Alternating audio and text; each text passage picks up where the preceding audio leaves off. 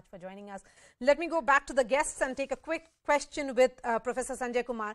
Professor Sanjay Kumar, the point being made of independence struggle. This is no Dandi March of 1930, and the Congress today is not the one of 1930. And India today is also not the same as 1930, because India today has seen several memorable years and has catapulted many leaders from the sidelines into the mainstream and to the limelight and also to the high offices of the country.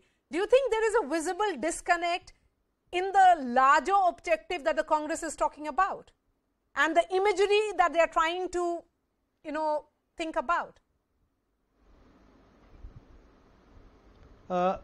Marya, yes, to a great extent, there is a huge disconnect, and the disconnect is visible from the electoral debacle Congress has been facing since 2014.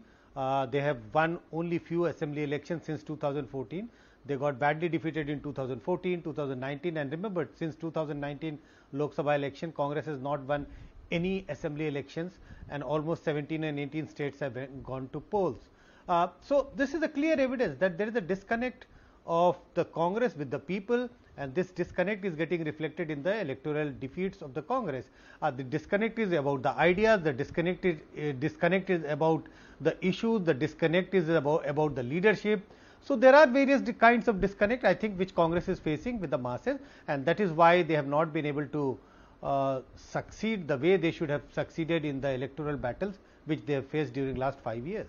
All right, Professor Sanjay Kumar, Mohan Kumar Mangalam, Dr. Sunil Singh and Tom Vadakan, thank you so much for joining us, getting the viewers now the next newsmaker. Earlier today, I spoke to Tamil Nadu BJP chief K. Annamalai, and I began by asking him, there are some shut-up reactions that have come in from your party. Himanta Biswa Sarma, Assam Chief Minister, has said that India is united under Prime Minister Narendra Modi, and if anything, the Congress should have this yatra in Pakistan. The Congress says that these reactions show that you and your party are jittery. That why are you so anxious if they are doing a yatra? We also mentioned yesterday that the name that Rahul Gandhi ji has chosen for the yatra called Bharat Jodo, and we all know who divided the country before 1947, right from 1947 August 15. And in fact, Rahul Gandhi ji had 3 of his family members as the Prime Minister of this country at different points of time. And after Prime Minister Modi ji has come to power in the last 8 years, be it Article 370, the complete integration of the northeastern states into India, the artificial north-south divide that was created by some cunning politician, everything is a thing of the past now. I really don't understand in what context he calls this as Bharat Jodo. That is why we said that Rahul Gandhi ji should call this yatra as a Bharat Chhodo Yatra, because he often leaves Bharat and goes out. And I don't see people are buying into this argument. People are buying into this theory. India is a great country, unified country. No time in our history we are more unified now. We are what is happening under Honorable Prestigious leadership. Well, the Congress says that the BJP has divided India, and this rich India is flourishing under the BJP regime. And Mr. Gandhi is also highlighting the fact that the BJP as a party is dividing India on communal lines. This communal charge is coming back to you because something that Rahul Gandhi keeps talking about. Maybe I'll take some extra little time to answer this question, ma'am. If you look at the person who inaugurated this yatra, the Tamil Nadu Prime Minister, M.K. Stalin, 2 days back, he has hosted Arvind Kejriwal ji in Chennai, and we called him as a great Chief Minister of Delhi, and who did some wonders here and there. In fact, Arvind Kejriwal ji called the M.K. Stalin ji as another great Chief Minister. So 2 days later, Tamil Nadu Chief Minister M.K. Stalin ji is in Kanyakumari today to inaugurate this yatra, calling Rahul Gandhi as a great guy. So you can simply understand the way the opposition politics of this country is headed. They are totally clueless and directionless. Each person mingles with the other person. They are arch enemies to each other in Indian politics because ideas don't match. And every 2 days once they keep changing their friends. That is number one, man. Second, in fact, Rahul Gandhi starts this yatra from Tamil Nadu, happens for 2 days. To in one district, in one direction towards Kerala. The road that leads towards Kerala is going in that road. Then the yatra doesn't enter into Tamil Nadu, such a great state.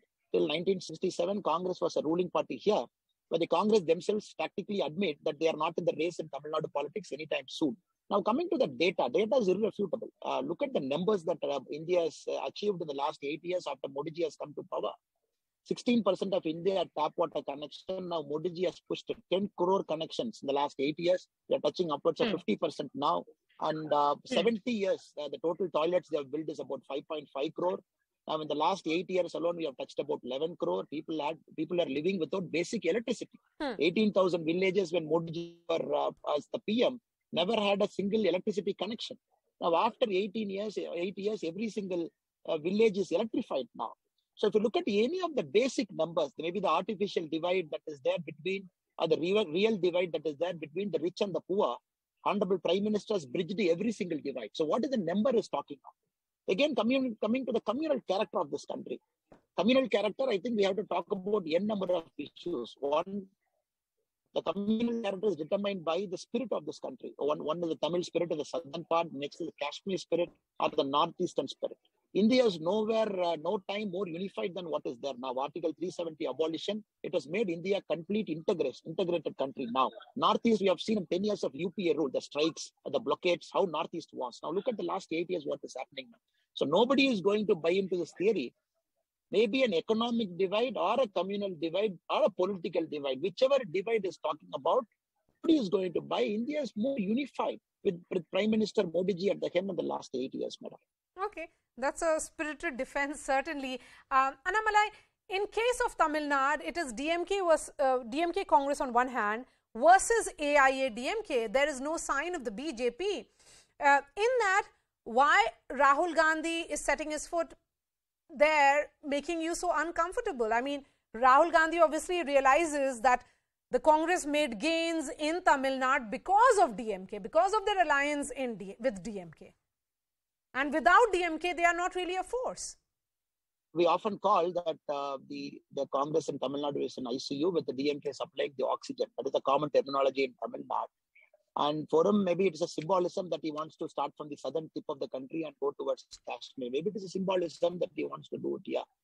Coming to the political narrative here, in fact, I don't think the DMK party also, with a lot of openness, they have Congress with them as an alliance. Because 2 days back, as I said, they hosted Arvind Kejriwal, which Congress found very uncomfortable. Some sharp exchange of words happened between some Congress leaders in the press conference when this was asked. And many a time, including Congress, some of the MPs here, Karthik Chidambaram, who is an MP from Shivagangai, the son of Mr. P. Chidambaram. Just a week back, he said, the Congress party in Tamil Nadu has lost a bit of its respect, self-respect, because they're an alliance and many things they can't talk very openly. There are a lot of rumblings within the Congress party also. Having said it, ma'am, I don't think Rahul Gandhi has chosen this place very carefully because he wants to launch this yatra, because he thinks he can revive Congress in Tamil Nadu. It is mere symbolism. He wanted to start from the southern point of India. I'm not reading more into this yatra or into the specific route that Congress party has chosen, madam. All right, K. Annamalai, I really appreciate your time. Thank you so much for joining us. On that note, we are slipping into a short break. After that, I'll be traveling to Bengaluru and continuing our focus on what is going wrong in IT City. Why does it continue to be waterlogged? Why are people so anxious there?